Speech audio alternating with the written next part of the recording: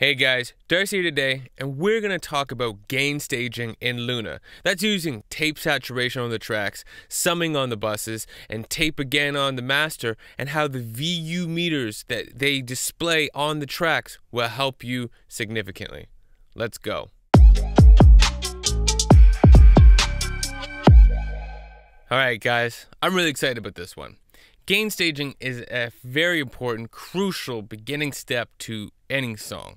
Any mix. And even if you're just producing for yourself, you're not really mixing, it's super important to get your gain staging right.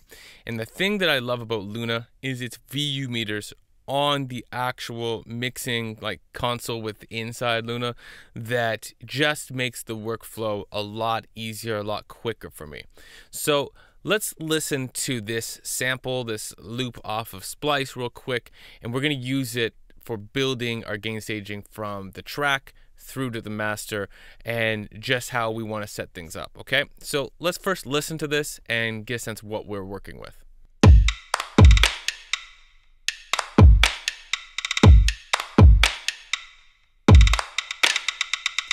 Alright, so imagine this is a track that I'm mixing, this is what's pull up for me, okay? So the first thing you always want to think about is your clip gain, okay?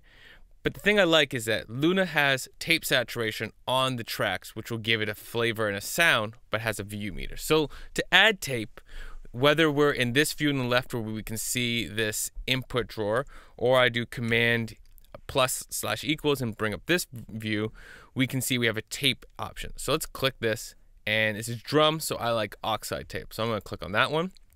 Now, I'm going to go back to the other view because I need the clip gain. And watch what happens. We're going to play this and we're going to see how hard is it hitting the tape saturation. And then we're going to work with our clip gain to adjust how much we're putting in to the tape. So let's go.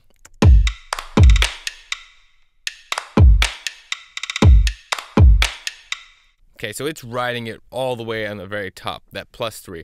Now I'm going to try to aim for this to be at 0, okay? So let's do that.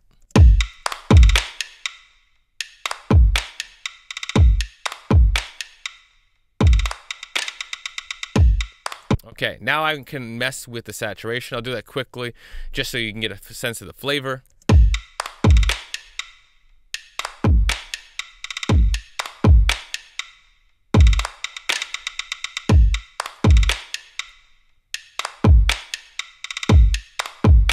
And obviously, as we're moving that saturation up and down, it's also inputting the input volume in the tape higher or lower. So that will also affect how much we want to do this. If we want to really push this, then we're going to have to move our automation down some more, which will obviously affect the flavor of the sound. So if I were to do this real quick.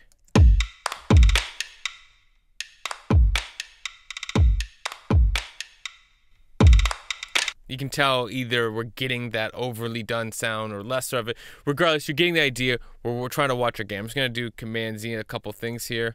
I'm going to put that back to 0. Yeah, so 0, okay? So now we have this set up. Now, we can also check our actual volume that's outputting from the track down here at the bottom. All right, so this is going to get important in here in a second. So we're not clipping is all I wanted to see. So now we're going to put a bus on this, okay? So if I hold Command Shift and hit B on any tracks that are selected, I can create a bus and they'll automatically route to it. So I'm going to call this one drums, and we're going to leave Neve summing on. So we create that, and now we're going to see how much gain we're putting through the Neve summing on the bus.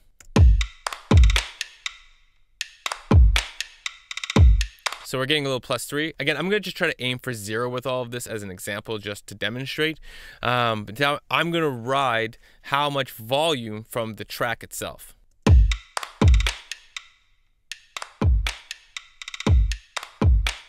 Okay, so we're hitting about 0. Now we have an option here to flip the impedance from high to low, which is also going to affect the gain.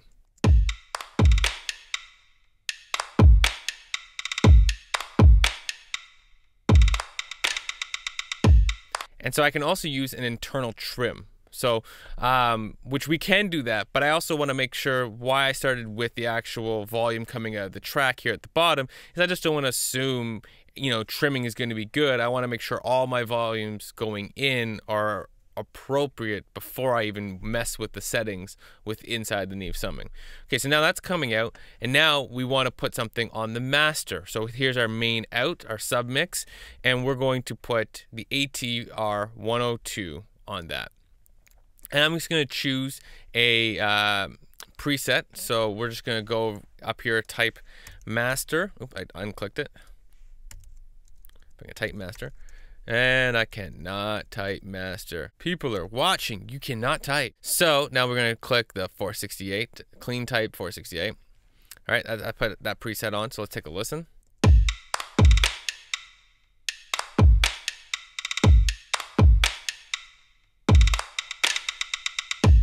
All right, so we're gaining pretty good. But like, I will now mess with the volume of the drums just to see what will happen.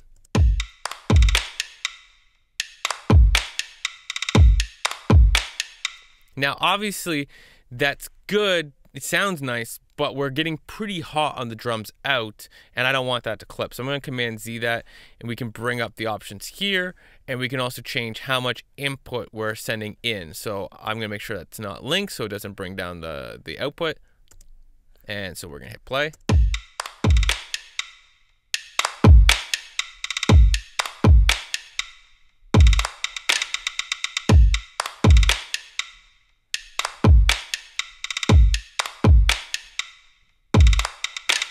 All right, so you get the idea here, right? You use the clip gain on the actual track itself to set the volume going through the tape.